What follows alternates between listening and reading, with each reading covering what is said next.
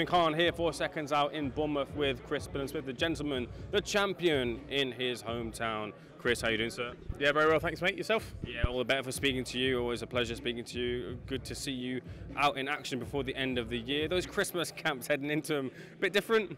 Yeah, a bit colder, less outside runs, and more temptation when the market starts up and stuff. But I'm excited to hit all that next week after a good win. Exciting indeed. We'll delve into the fight in a second. I just wonder, look, does the motivation change, not in the sense of you and the task, because I know you're a focused athlete, but just in the sense of you're a champion now, you're not chasing, you're defending. Is there a mentality switch at all in that sort of sense?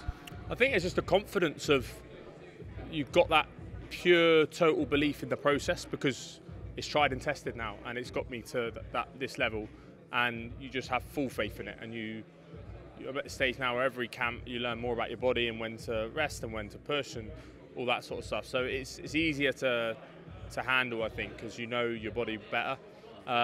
So that's nice. It's a nice feeling to have, and there's not really there's no dip in motivation because I look at it fight by fight, because that's, I think, or fighter by fighter, should I say, because everyone needs to be beaten regardless of what's on the line.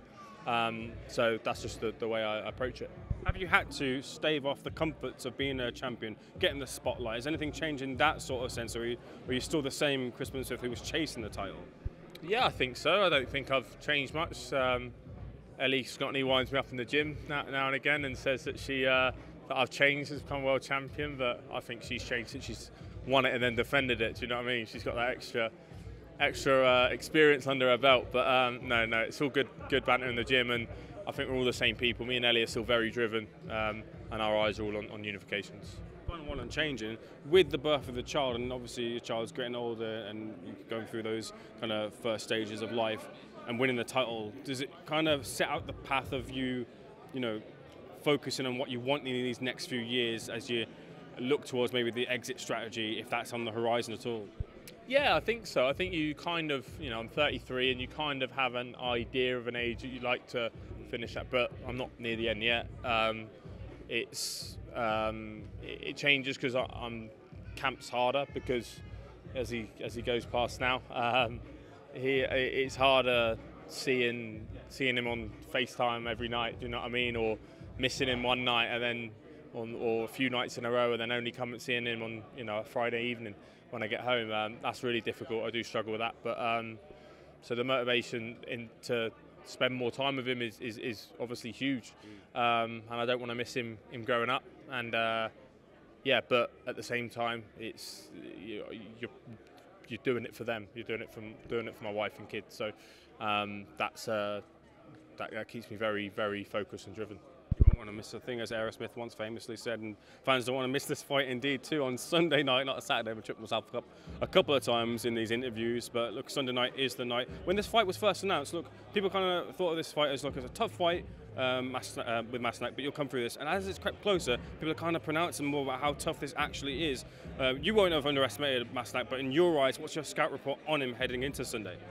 Just a very, very well-rounded fighter. He's had 52 fights, a lot of them at world level, or people even at European level, like with Tony Bellew, that went on to win world titles, have a fantastic career, and he's always been in them fights. It's never got wiped the floor with anyone, and he's never been dropped in 52 fights as a world level cruiserweight. That is a phenomenal achievement.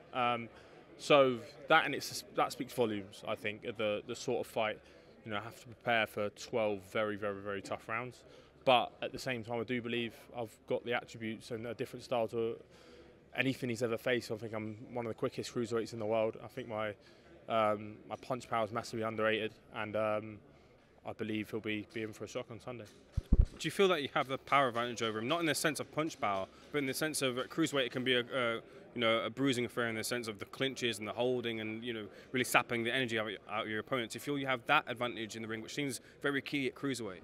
Yeah, I feel so strong on the inside. I think I've shown that over the last few years with Tommy McCarthy's second fight, the Isaac Chamberlain fight, the Lawrence fight. Obviously, you've got to be strong in those clinches and conditioned for them as well. So I feel that's how I am, and yeah, it's I'm really believe in all my attributes now, and know my strengths really well and use them really well in the ring, and I just don't believe anyone in the world can deal with them.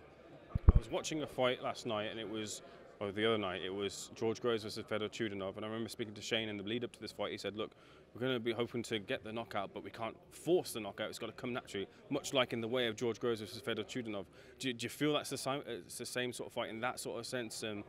If you're going to get that knockout, it's going to come that way, it's going to come naturally and not forced. Yeah, for sure. I think I actually watched that fight a couple of weeks back as well, and I thought very similar. I think Masternak's harder to hit clean because he's a bit more movement on his feet, where Chudinov will just literally put his gloves up and walk you down, which was a hard night for George, and obviously caught him and just really buzzed him up, and George's punch power is phenomenal, and yeah, what a night that was. I was there that night, but yeah, it's similar in that for sure, and I think it's not going to be a one-punch knockout. It's not going to be.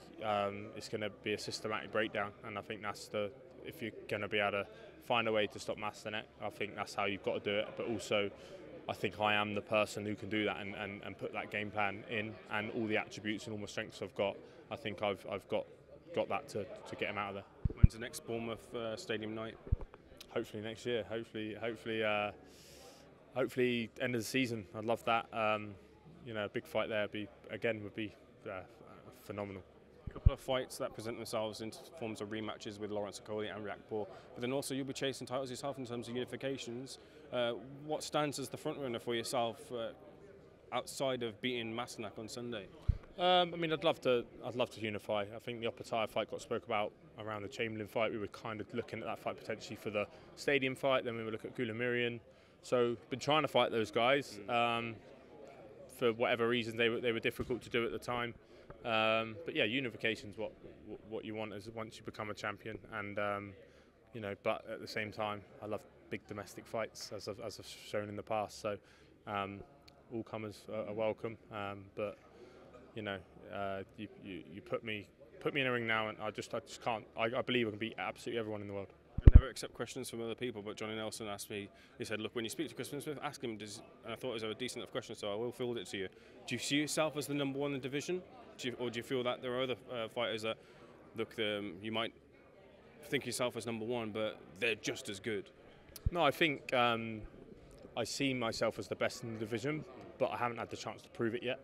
I think people call Opetaia number one in the division because he's got the Ring Magazine belt, because he beat Bradis at a good time and he got a good knockout last time out. But I believe I'm better than him. I believe I beat him, and that's within me. But I get why other people on the outside will say Opetaia's number one, etc., which is fine. But there's only one way to prove it, and that's to all fight each other. And I never shy away from a fight. Keeping your eye on that December 23rd date as well? Yeah, I'll be tuning into that fight for sure. It's an interesting card anyway. There's some great fights on it, but yeah, that fight obviously we're keeping a keen eye on. Leave a final word with you. What happens this Sunday against Mateusz Masternak? Make sure I say that right. I believe I'll be the first person to knock him down and stop him. So yeah, it's an exciting night Sunday, and I can't wait for the atmosphere. Looking forward to it as well. Thanks for speaking to Seconds Out, sir. All the best.